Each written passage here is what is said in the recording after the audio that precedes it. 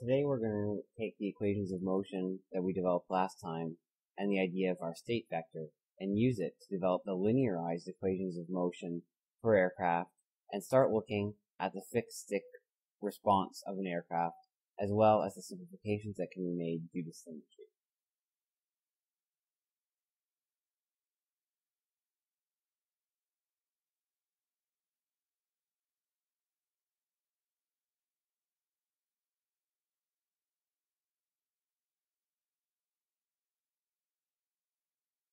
So let's start with the process of linearizing the equations of motion. From the kinematic and dynamic equations, we were able to see that each variable in the state vector, t, was governed by an ODE, an ordinary differential equation.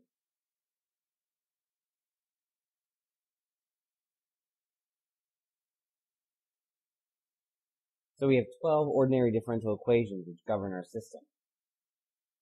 6 kinematic equations, xe, ye, ze, and the Euler angles. And 6 dynamic equations, y, z, l, m, and n. So now, while last time we had compact vector equations that were, matrix equations that were a little difficult to see into, let's now write each equation out in full.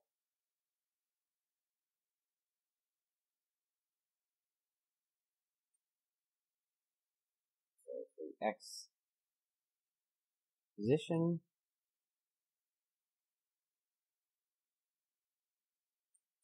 to depend velocity components,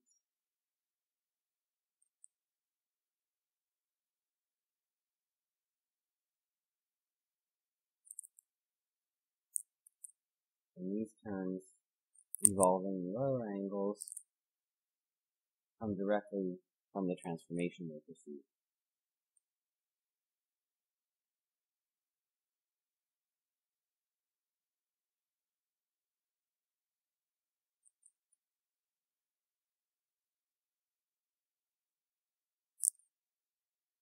For ye, it's simply similar.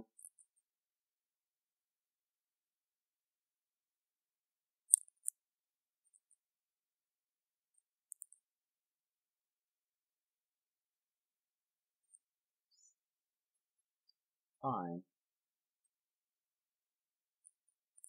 times theta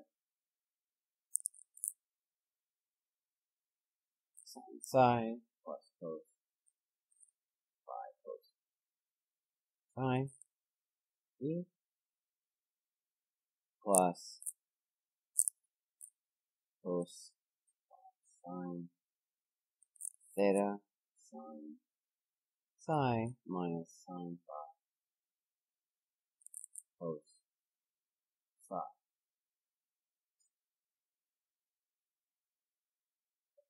And of course we can do the same for z dot e,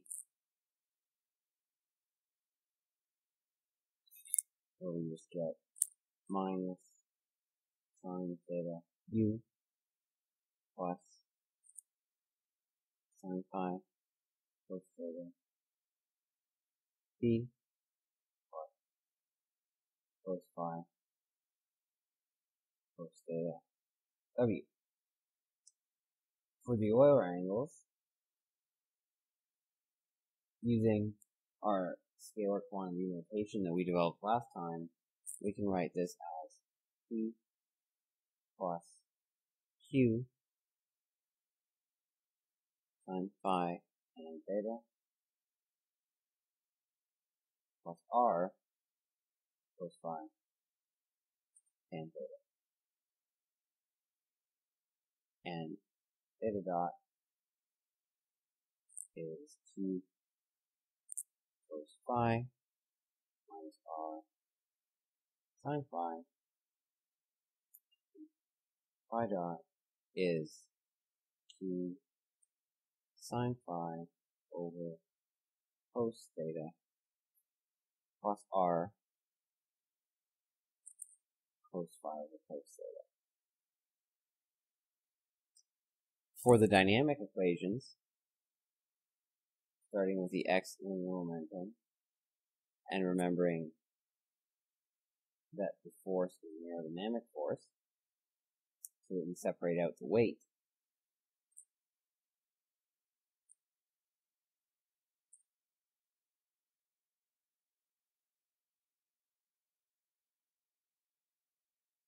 Y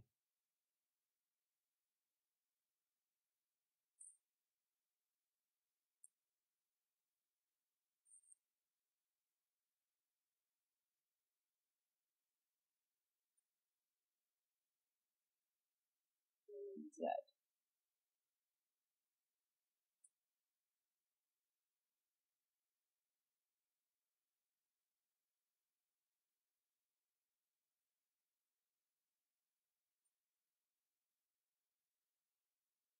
And this is W dot plus V times V minus 2 times U. So that's 9 out of 12 done. Now let's write out the angular momentum equations. L x U dot S I X Y Q dot S I X Z R dot plus I Z Z minus I Y Y times 2 times R plus I Y Z times Q squared minus R squared plus I X Z Q minus I X Y R plus HZ, where H is the onboard angular momentum, minus HY R. The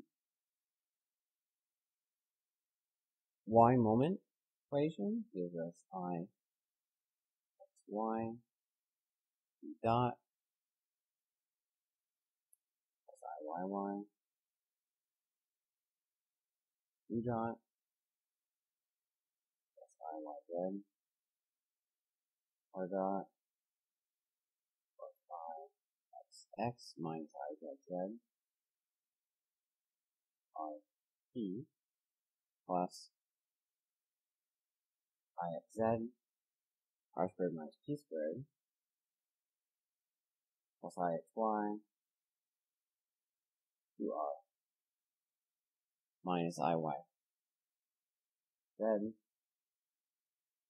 Q T plus H X R minus H Z T. And finally then for the Z moment, we get I X Z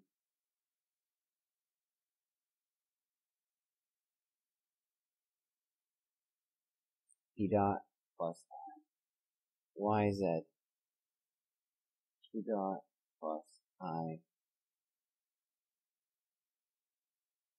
Z Z R dot plus I Z Z minus I X X P Q plus I X Y P squared minus Q squared plus I Y Z times R times P minus I X Z R Q plus H Y times P minus H X times Q. So the reason that it's useful to write these out in full is it allows us to think about grouping the equations together in different ways. So specifically what we're now going to do is multiply each of the linear momentum equations, so the ones for x, y, and z, by 1 over m.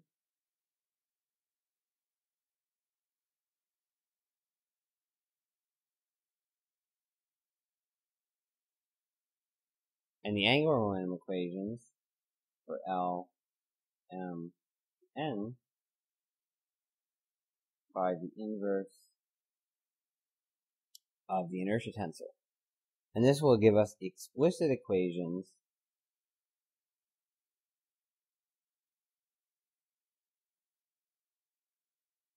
for the things we're actually looking for,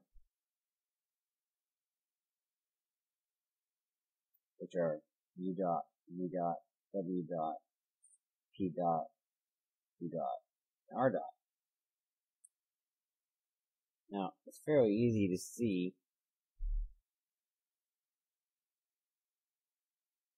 from looking at these equations that that'll be the case. Dividing through these equations by m will allow us to rearrange these equations as u dot equals, v dot equals, w dot equals. But it's maybe a little bit less obvious that the intended effect will occur for these equations. Nevertheless, it does work. If you feel like working it out on your own to convince yourself, I encourage you to do so. So after we do that, then all 12 equations will have the classical form of a state space evolution. And we can write that the state space, or the state vector x, or the time derivative of the space vector x, is some function, vector function, of the state vector itself and the control inputs. Remember that the control inputs come in since the controls affect the aerodynamic forces and moments.